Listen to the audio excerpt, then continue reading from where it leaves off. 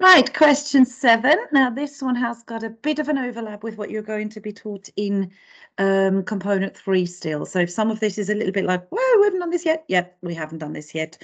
But EDUQAS is really nice there, and we're getting these lovely overlap questions.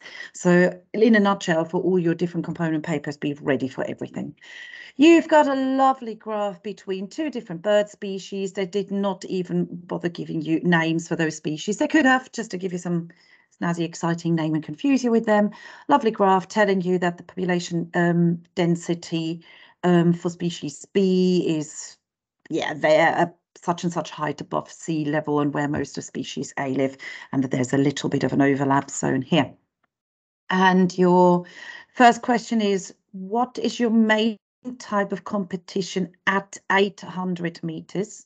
So for you to click in, the 800 meters is where species B is only competing with species B within the species. So from that one is the intraspecific, and then afterwards when you've got the 1000 to that sort of where both species interspecies species competition here.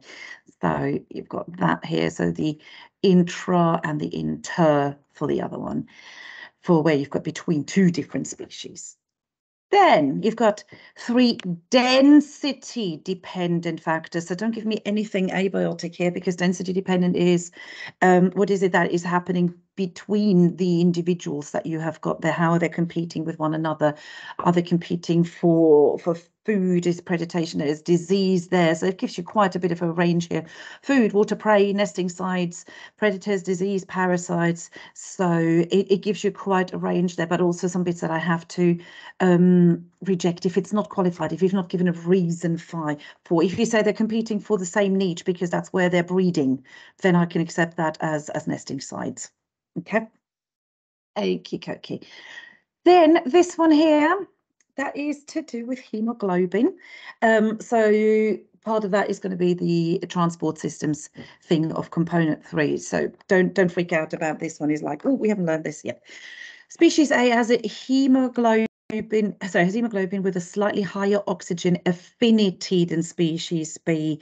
The chemists amongst you know the word electron affinity already. Think of it as the stickability of how much it attaches itself to oxygen.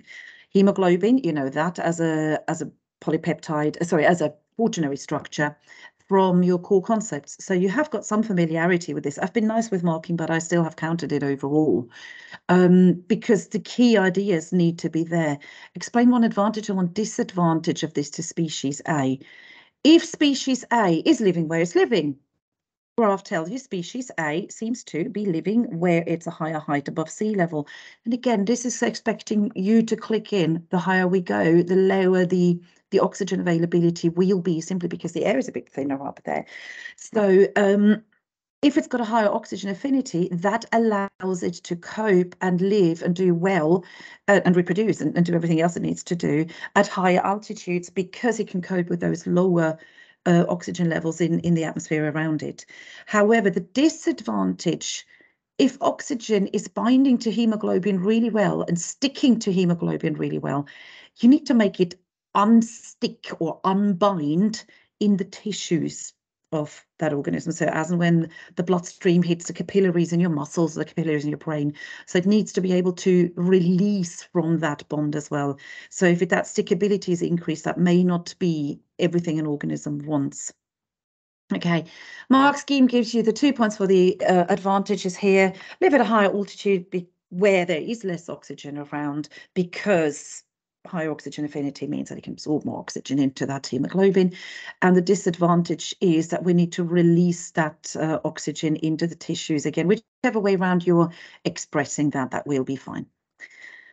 Cool. Then your 3 marker here gives you the DNA analysis for hemoglobin, how birds evolved into different species, and using all the information given, so your graphs that you've got given and your knowledge, explain how natural selection could account for the evolution of those 2 different species. What was the pathway of natural selection? I remember writing it down for you in little baby steps from you've got overproduction of babies.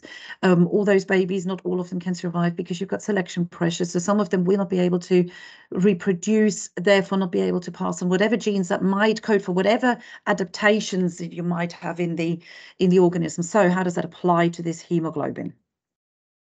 So if you think of natural selection, those who have got the hemoglobin with higher oxygen affinity will have an adaptation that allows them to live higher up where there's no oxygen. The other ones will not have that adaptation. So gradually, we may have differences in those groups, the ones that have the adaptations and the ones that don't. They're still roughly in the same geographic area. However, they will at some point, due to different allele frequencies, be no longer reproductively compatible. There will be such a shift in those allele frequencies. So think of that mutation. Gave birth that mutation, gave them an advantage. That becomes a selection pressure. The oxygen availability becomes a selection pressure. The ones who have that advantage and that gene for that advantage become from that mutation are more likely to survive and reproduce and then pass on that new allele for oxygen affinity. So yeah, I'll leave that with you as food for thought going through that. The last one here. Explain why the evolution of these two species from the same common ancestor is an example of sympatric. Okay, sympatric, allopatric in the same, being in the same area, allopatric being in two separate geographical areas. They're still in the same geographical area. They're just becoming gradually more reproductively incompatible because one of them has got that mutation and allows it to live at higher altitude. So living in the same habitat. Had you used that, it's not allopatric, you need to still have a definition of what allopatric would be. So there's no physical or geographical barrier. It's a sort of a smooth transition of going uphill gradually. And it's only that reproductive barrier that you're gradually going to get because of different allele frequencies. That was question 7.